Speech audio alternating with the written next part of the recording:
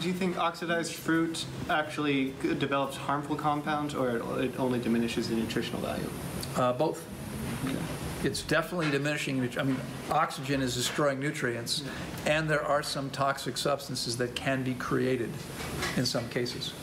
So it's definitely best not to do it. Now, what we'll do here, for instance, you know, with melon was cut and sitting all day, we'll cut the piece off before we use it. Just have to cut a small piece off, a thin piece off that's been exposed to the air. The rest is fine. You do the same thing with like a banana or something? Probably, yeah. I frankly never bothered. You know, I will overeat sometimes. If I bite into a banana, so I've eaten half the banana, realize that's enough, I'll probably eat the other half anyway. Okay, yeah, I do the same thing. I mean, I'm not likely to have a part of a banana left over. But a watermelon's a pretty big thing, yeah. So it's common to have watermelon left over.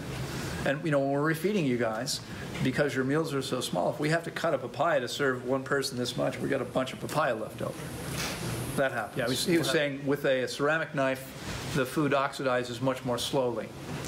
And I don't know why that is, but it seems to be true. And ceramic knives are great, but I said we had several here, and the staff broke them all. Like they'd start chipping them. They're just not taking care of them as well as, you know. I mean, they're fragile, but it's a little bit impractical. Here, you know, if it's just you at home and you're going to be careful, yeah, great. They're great. Question was, if you leave your leftovers in the fridge, do they still retain the nutrients? Yeah, in most cases, things will last much longer in the fridge. So at the end of the day, we'll take whatever's left over and it goes in the fridge, and the first thing in the morning, we'll take it out of the fridge. Because we don't want to serve anyone cold food. I don't want to eat cold food most of the time. Some exceptions. When it's really hot, it's nice to have a cold thing, but generally speaking, you want your food to be room temperature. So when you're refeeding, now coconut water, if you want coconut water, right, we don't buy whole green or yellow coconuts.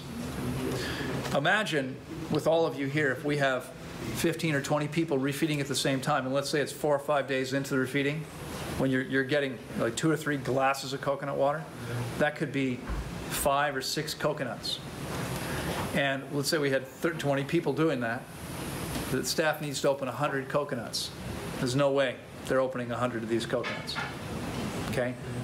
We buy peeled coconuts. They have to stay cold.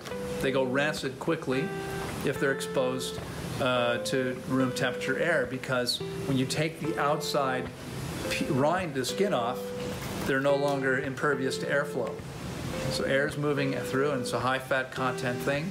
There's going to be rancidity, which is why I would never consume young Thai coconuts. They're not fresh.